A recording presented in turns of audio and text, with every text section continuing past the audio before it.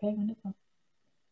Okay, hi everyone. I am Mrs. Hoyt and I serve as the Future Ready Coach at Bettendorf High School. We're so excited you all have joined us today for the Sharing the Love for Healthcare virtual forum. This session is all about writing and drawing. So we're going to talk about phlebotomy and then also becoming a scribe. So I have a couple other people with me today that work with work-based learning and planning for your futures in the different local schools. So Mrs. Johnson, would you please introduce yourself? Hi, I'm Mrs. Johnson. I'm the career coordinator at Pleasant Valley High School. All right, Lauren.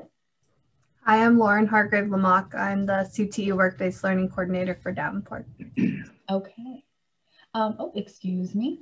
And then also, many of you know we have Doc Rader on the call, and she teaches the health classes at Bettendorf High School. I'm also going to have Wade introduce himself. And so Wade is with us today to talk about phlebotomy. Wade, would you like to introduce yourself? Yeah, hi, my name is Wade Borkran. I am the manager for donor services at Mississippi Valley Regional Blood Center here in the Quad Cities. Okay, wonderful. With a small group tuning in today for our live session, I'll just throw out a couple of reminders. If you have any questions, please go ahead and put them in the chat. So when we get to the question and answer session, we can make sure that we ask those for you. But we do have a lot of questions that were sent in when students first registered for the event. So we will be going through those as well.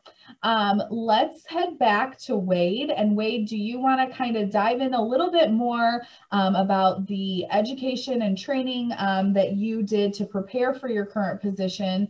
And then if you'd also like to kind of go into a day in the life of Wade and what that looks like at work and what you kind of spend your time doing. Sure. So my position now as manager, I was recently promoted to manager in November. Prior to that, though, I spent the first 5 years, roughly 5 years, as a phlebotomist. So I started here in 2015. I did have my bachelor's degree from Western Illinois. However, I had literally no experience in the healthcare field, anything medical related. I think I was at a point in my life and career where I wanted to do something more altruistic. I wanted to focus more on ways I could help the community. And Mississippi Valley had a position opening for a charge position. So here we call the charge, those are the leaders of the mobile blood drive. So I applied for that. I got that. We don't require any kind of education per se for a position here as a phlebotomist. We do all of our training in-house. It's an extensive, approximately 5 to 6 months worth of training, where it's both classroom and out in the field, and you'll be paired with what we call a preceptor, that's a trainer. And so basically over the last 5 years, I've worked my way up from charge to the supervisor role and now manager. Here at the blood center as a mobile phlebotomist, your basic day is you'll come in with the rest of your team, you'll gather up the supplies, we'll load up our box trucks, and then we'll head out to either the school, community center, church, local business, whoever's willing to host us in our local communities. Some of you might have seen me over the past few years because I've been to all of the high schools in the Quad Cities for the last 5 years. I'm usually the big bald guy, so I kind of stand out. So typically once we arrive at our destination, we will unload the truck, we'll set up all of our beds, all of our screening vital areas, perform the blood drive, which is anywhere from 3 hours to 5 hours. And then it's time to clean everything, repack, load up, and head back to the center. Well, that sounds like a fun day to me. So lots of moving and changing. And I know this year we've started doing some like 2-day blood drives because of our students being on hybrid schedules. But otherwise, like most of your days, if you were on the mobile team, you'd be getting to go to different places, which is kind of exciting.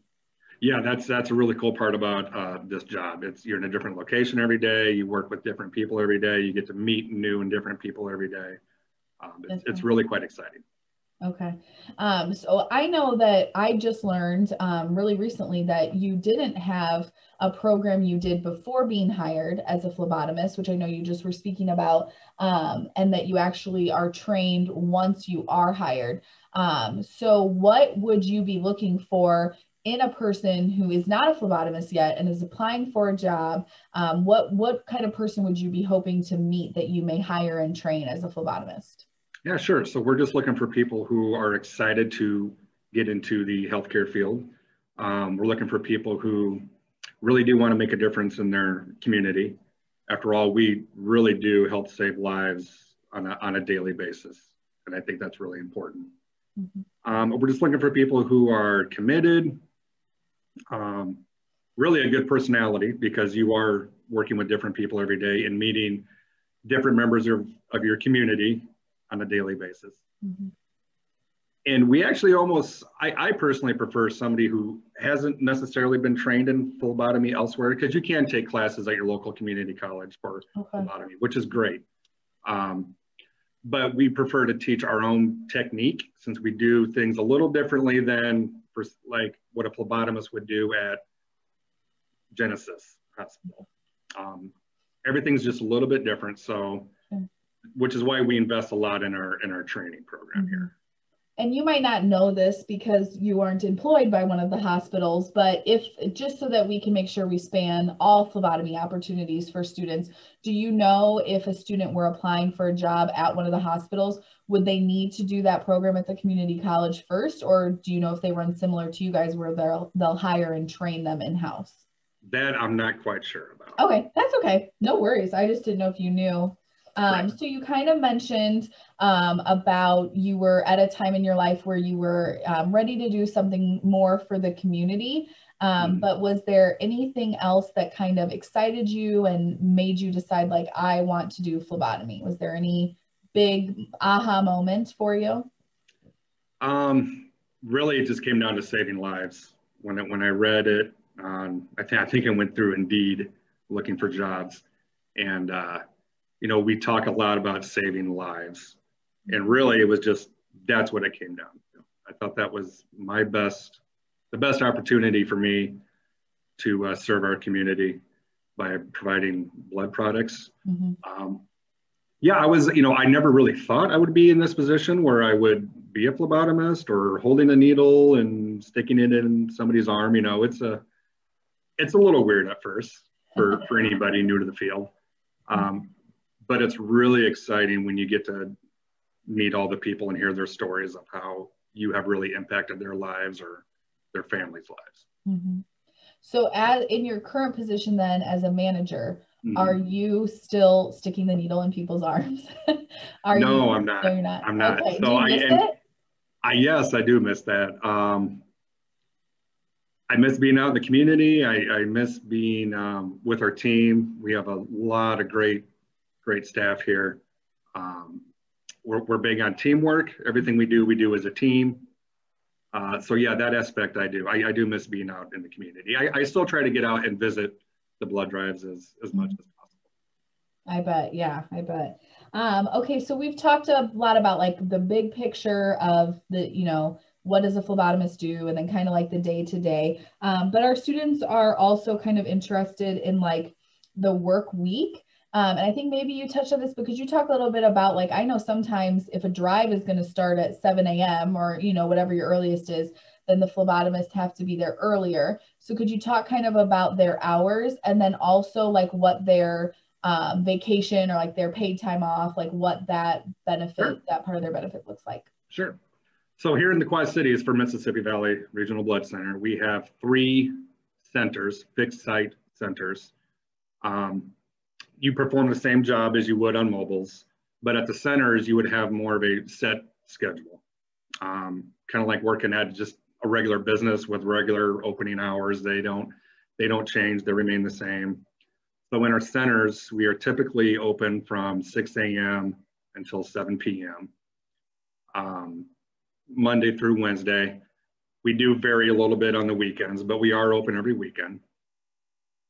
The mobile side, that's where it gets a little different from the center. So we rely on host organizations to allow us to come into their establishment to perform these blood drives. So that can mean we go to the local schools. So if the blood drive starts at 8 a.m., then we're typically in like 2 hours before that so we can get ready and get prepared. And we do go to places like the Rock Island Arsenal, where they have third shift businesses there. And we'll go there like once a month. And that one will start at midnight, and we're usually done by 5 a.m. I know that sounds kind of daunting, but it's actually a really fun, really, really cool blood drive. But we do work almost any day, anytime, just depending on where we're going. We will, typically we don't travel out any further than about a 2-hour radius from Davenport. We do go out of town a couple times a year to St. Louis area. That's a really fun experience. We're down there for a weekend, and we'll collect around 2,500 units of blood 2 days down there, which is very exciting. But the hours, they do adjust quite a bit on mobiles. So you can start early morning, or you can work like a second shift hour and get off at 9 o'clock at night. So it's a good mixture. And they get to mix it while they're working. So like one time they might do the morning ones, one time they might do the midnight one. Or yes, that's correct. Yeah. Okay, that's cool. So no day is the same as the next when you're on mobiles. That's so nice. Which is kind of cool because you don't get stuck in that kind of routine or that out of that rut. Sure. It's a new day, literally every day. Yeah, that's exciting. And then you were asking about PTO. Oh yeah. Yeah, MVRBC has a fantastic program for PTO. One of the best I've been a part of. So you accrue your time off based on the hours that you work every day. So essentially, for every hour you work, you take 0.07 hours from that, and that goes towards your PTO. So if you work steady for the year, which there's plenty of opportunities to get your 40 hours or overtime if that's what you like, you could end the year with almost 3 weeks of paid time off, which is really good. Yeah, really good. Sounds good. That's awesome. So I think I know the answer to this, but today we've been working on asking all of our presenters about the job outlook for the career that you're speaking to. So when our students graduate school, and be it that maybe they go down the route of, doing like a community college program, or perhaps they, I've heard before, like it'd be great. And I think you mentioned like customer service skills and working with the community, but then they find themselves applying for a job with you. Is there going to be a job in phlebotomy for our students in the coming years? Absolutely. Absolutely. We are growing and expanding every year. The one thing about us is there is always a need for blood. It doesn't matter if it's Christmas, Thanksgiving, the middle of summer, the middle of winter, the demand for blood is ever increasing, and we are always expanding. So talk a little bit about, and this might not be something like specific to phlebotomy, but we're trying to just have students hear all the good information they can today. Sure. I think it's really important for students to see that everyone, when it comes to the workplace, has weaknesses or things that maybe they're not as strong with. And that's okay. And you maybe just have to put in a little extra work to compensate for that. So is there, not that I'm like trying to call out all your weaknesses here or anything, but is there anything like, we've had some people share that like maybe they're just a little bit slower in processes, so they have to put in extra work to keep things, on a timely frame. Is there anything like that that you feel like you personally have as a weakness?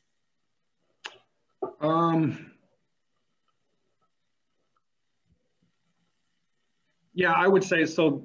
The one thing about like working on mobiles, we talked about where it's different every day, which is exciting and comes with its own set of pros. But you can, there is a lot of change here at the blood center. So we follow a lot of FDA regulations. We're guided by the FDA. So there's quite frequently changes that we need to adapt to, and that's for the safety of donors, the safety of the blood products.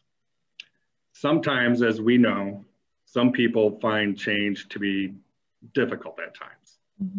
So that could be the one challenge here is the willingness to accept and embrace the change on a pretty regular basis. Sure, that makes sense. Okay.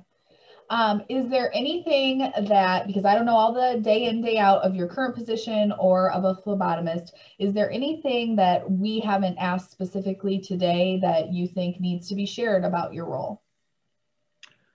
Well, I would like to emphasize our training program here. I know I touched on it earlier. We do take a lot of pride in our training. We spend a lot of time and effort with our folks because we want to support them. We want to inspire them. We want to see them grow within their role. We do take a lot of pride in that. And like I said earlier, as far as our focus on teamwork, everybody here at the Blood Center supports one another because we all want to see everyone succeed. That's wonderful. And then the last thing that we've been asking all of our presenters is just to share either maybe words of wisdom or something that was inspiring to you that someone told you as you were journeying through your education to your career that really stuck with you. Or if there wasn't really anything that someone else shared, is there words of wisdom that you would have for our students to kind of just help and support and encourage them? Sure. So I would just kind of emphasize finding a way to leave your impact, your footprint on your community, your family, your friends. I think it's really important to find something that you truly care about, that you're passionate about. If you have the passion and the love for what you do, then you truly don't go to work every day and you really do make an impact. Your friends, your community, your family can all realize that. And I think that's probably one of the most important things. Yeah, definitely. I would say so.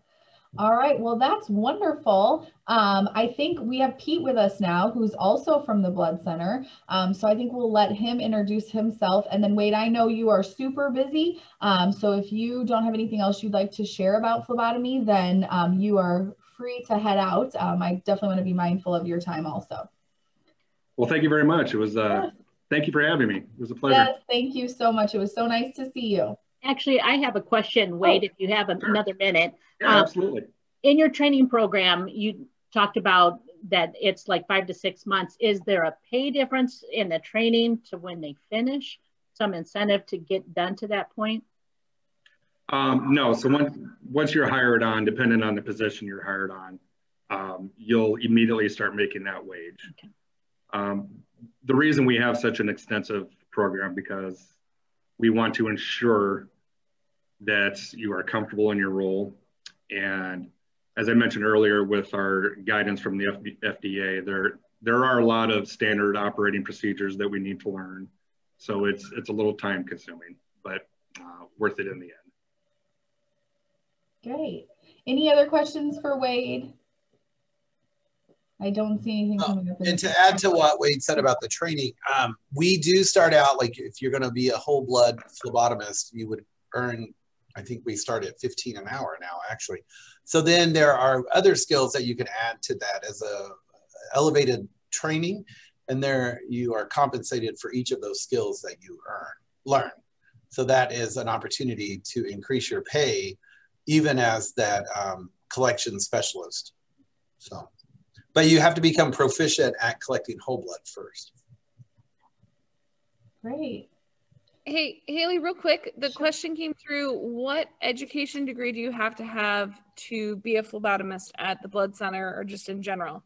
Do we need to graduate from high school first, or is this something that they could do while they're in high school as a senior, for instance? Graduate of high school. So we don't require any outside training other than just graduate from high school. Yeah, in fact, you can for a whole blood phlebotomist. You can actually move up to be a supervisor. So Wade was recently promoted from supervisor to manager. He has more education than a high school diploma, but we do have supervisors who've worked their way up from a collection tech to become a supervisor only with a high school diploma. In fact, where I worked before, I became an assistant manager just on a high school diploma. And at 32 thought, okay, I'm gonna need a degree. So that's what drove me back to school. Okay. Great. Any other questions? You can either put them in the chat or unmute if you'd like. Okay. You all can keep thinking, even if Wade, if you need to head out, I'm sure Pete can help us too if you guys think of any phlebotomy questions. But I'm going to go, we've got Pete's bio back up here. And if you want to introduce yourself, Pete, I think we have some new students that maybe didn't get to hear from you this morning. We do. Oh, well, welcome. My name is Pete Lux. I'm the Director of Donor and Patient Services here in the Mississippi Valley Regional Blood Center. We're headquartered in the Quad Cities area. We're very fortunate, I think, in this area of the country to have such an organization where we are stewards of the blood supply. This is not just a blood center, an organization for the employees that work here, but for the entire community. We collect blood from nearly 200,000 people a year, and I oversee all of that operation from the collection standpoint with about 300 associates, and we collect whole blood. Many of you may have been on a blood drive at your high school. If you're old enough, you have to be 16. And we also do automated collections on machinery at blood drives and at one of 22 donor centers, I think. You can see here, most people know what a donor looks like. It's just a human. So I thought I would get some pictures of the end product. On the left, where there's like a big square of blood in the middle of the picture, that is red cells that have been filtered to remove the white cells. So your white cells, which you may have learned in science or health class, are the things that attack diseases. So those can cause problems in patients because those white cells may attack the patient as they see it as foreign. So we remove those. In the middle and the upper middle, those are bags of platelets suspended in plasma. In the bottom left are some of the sample tubes that we collect. We do about 15 different tests on donors. In the upper right is plasma, and in the bottom right is units of blood that have made it all the way through to be labeled. And I think those are A negative. So we label each bag. Has the director, that's what I do here? Or is that the introduction, or do you want me to say anything? Yeah, no, yeah, that's totally. So earlier I talked about what my day consists of. So really I usually work about Monday through Friday, sometimes on the weekend at home, usually like 7 to 4:30, 5 o'clock. I start out by reviewing several different reports of things that happened the day before, like how many donors we had, what kind of deviations that we had. Although we do a great many things right, we are human and deviations still occur. So I need to know what they are, how did they occur, but I think most importantly, how do we prevent them from happening again? If we have a trend of deviations, let's say somebody keeps writing the wrong date, we're gonna wanna talk to that person and find out what we can do to help. If it's kind of a one-off and they wrote the wrong date one time, I'm probably not going to worry too much about it. So that's part of what I do. What kind of success rates are we having with phlebotomy in collection? Wade may have touched on this. I was meeting with some new hires earlier. I apologize for my delay in getting here. So we do monitor success rates of phlebotomists, and I think that's key to being a successful technician. We deal with volunteers, so we don't pay people to come in and donate, but we're asking probably something more valuable of them than even their own blood. It's their time to come in and donate. So it can take anywhere from 45 minutes to 2 hours to donate, depending on the type of product and procedure that you're coming in to do. So we want to make sure that we're successful. So phlebotomies are, it's more art than science, I think. Everything we do is very science driven. You take a temp, you have the exact way to do it. You scrub the arm for 30 seconds, you wait 30 seconds, and then you have to put this needle in a donor's arm and you can't even see where it's going. So that really does take talent and skill that is not usually acquired overnight. You know, so that's why we have such an extensive time where we work with people until they're very proficient. But we require that you have a 96.5% success rate. So that's kind of hard to say out of 100 donors. You can fail 3.5 times. So really out of 200 donors, you need to have 194 units of blood, 200 donors. So we want to make sure that we get people to that point. And in fact, we even have an incentive program that if your success rate is 97% or higher, then you can earn some additional bonus or revenue money. So that's good. You can earn more income. Yeah. So that's some of the things I look at. I help the managers, one of whom is Wade, in what they're trying to accomplish and get done. We meet, I meet with each of them once a week to talk about where they are in their success, because I want to make sure they're successful as well as their team, and focus on what they're doing right, where they have challenges, and making sure that they are engaged in what they're doing. If you have a manager who loses that engagement, they're not going to be successful. So you really have to keep them motivated and show that you care about what they're doing and their well-being, and that they're balancing their work and life. And so all of that kind of comes into play when you're leading such a big team. Sure. So we're already getting a couple questions for you guys, so maybe we'll jump into those.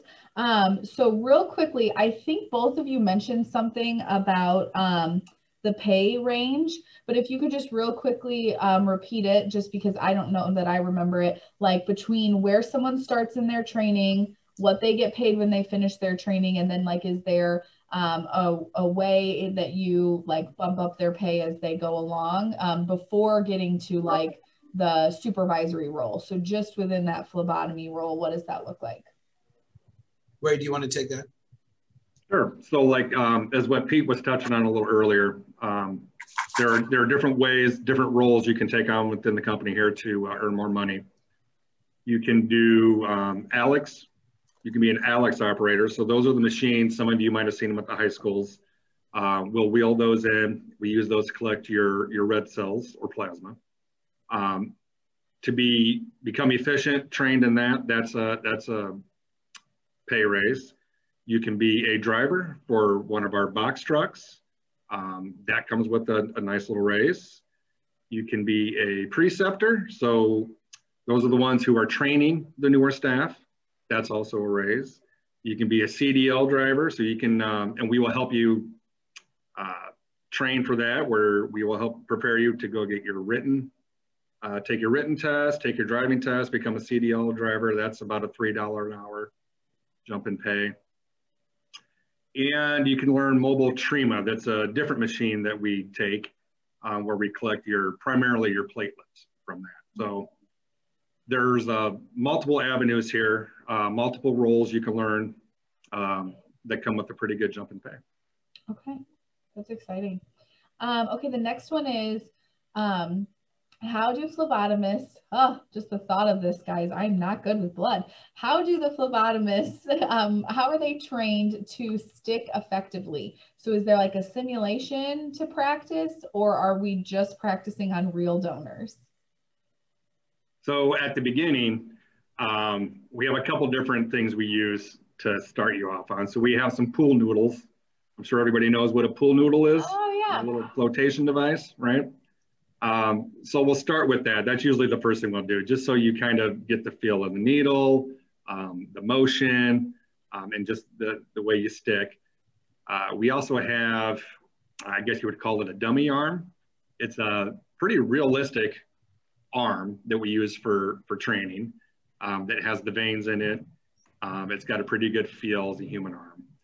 But really, when it comes down to it, there's nothing like getting that real live human in there with the real blood, the real veins, and sticking it in their arm. So, but that's usually about a week after you start training here, and then we'll get you on the That's really good. And typically, what we'll do is we'll take volunteers. Like, actually, I'm doing this as soon as I'm done here.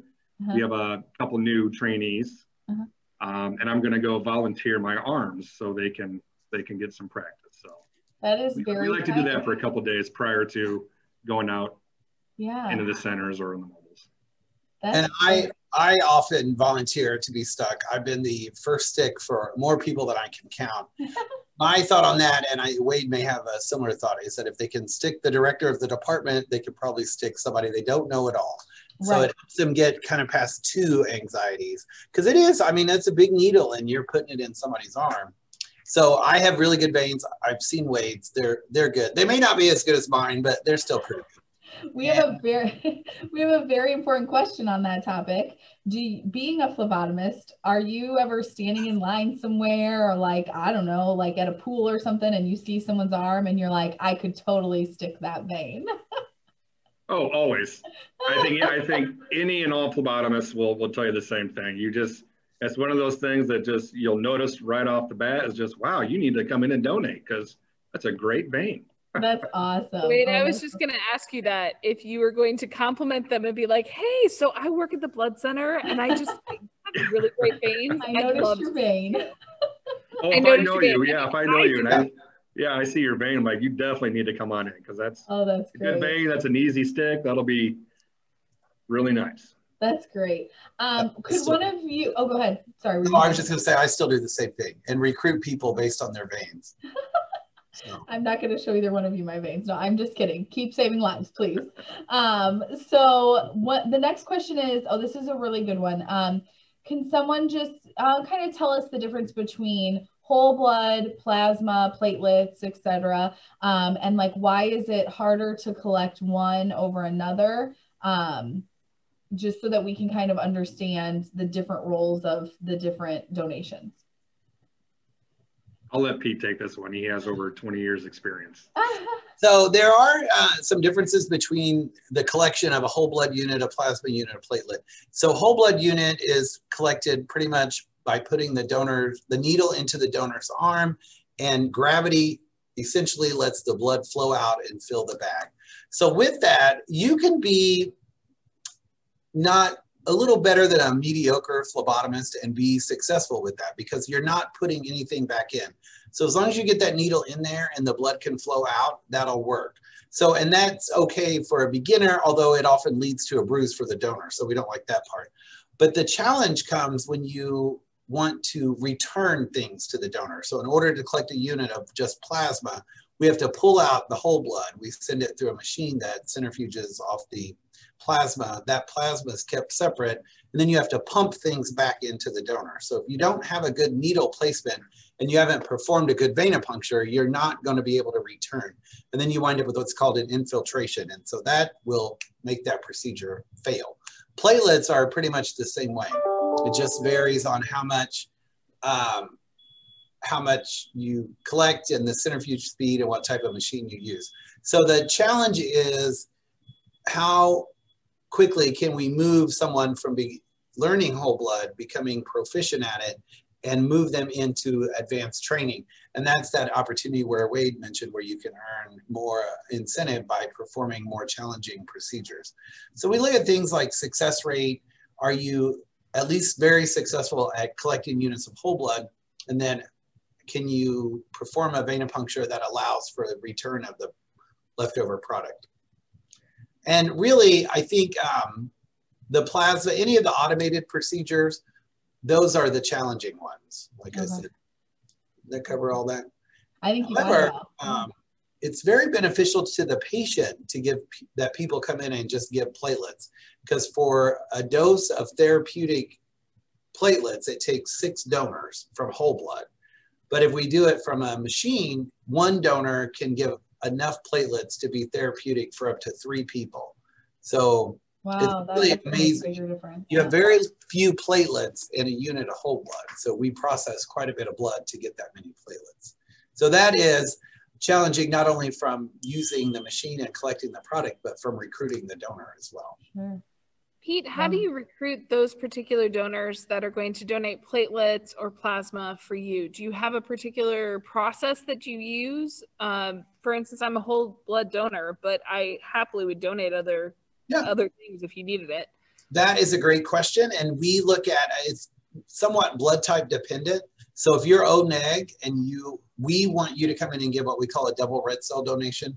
Wade mentioned the machine earlier. It's called an ALEC. So our staff is, collection staff is trained to kind of recruit you on the spot, because it doesn't take that much longer than whole blood to give that double red cell, maybe 20, 25 minutes. So most people can, a lot of people can work that into their day if they had planned on giving whole blood. So we recruit on site quite a bit. For platelets, it's dependent on your total blood volume, which is based on your gender, your weight, your height, and your platelet count. So we will collect an extra tube to test and find out what a donor's platelet count is. And then if it's high enough, we have a recruitment team that will call and explain that procedure and how long it can take, because most people would not pop in to give whole blood and say, oh, can you stay another couple of hours? That doesn't usually go so well. Right. Plasma can be done very quickly too, relative to whole blood. So we recruit based on blood type for that. So whereas O-neg is the universal red cell donor, AB, and the RH factor doesn't matter, is the universal plasma donor. So that plasma can really go to anyone, whereas O-neg red cells can go to anybody. And it's based on the antigens that are lacking in an O-neg donor and the antibodies that are lacking in the plasma donor. So good question. But platelets are the most, I think, difficult to recruit for. But I'm glad to hear your interest, Ann Roeder, and I'll be following up with you. Sounds good, because I'm ready to donate again. We'll come video again within the center. I know she loves being on camera for that. Sure, as long as you don't focus on my rolls, we're fine. Oh, goodness me, you're fine. Wow, this is just all great, and it's so interesting. So I think I asked Wade, but I'm going to ask again and ask both of you, and if you have more to share, is there anything that I didn't ask that I should be asking for people who are considering working in this line of healthcare?